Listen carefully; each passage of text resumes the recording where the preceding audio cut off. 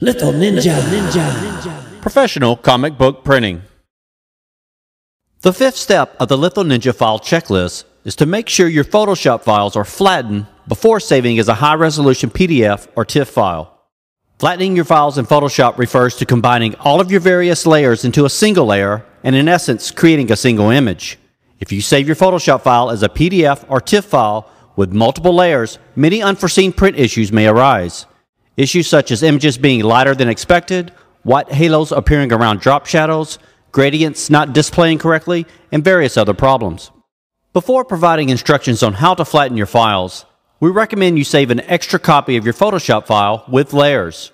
Although you still have the ability to undo a flattened image function before resaving your PSD file, it's recommended you have a second copy of the layered Photoshop file.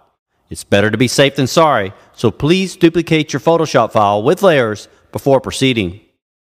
As you can see with the Photoshop file that I have on screen, we have multiple layers which need to be flattened before creating the print-ready PDF or TIFF file to submit with your print order. To flatten your artwork, go to the Layer menu and select Flatten Image. As you can see, all the layers have consolidated into one single layer and your artwork is now flattened. You can then save your file as a PDF or TIFF file to submit with your order to lithoninja.com.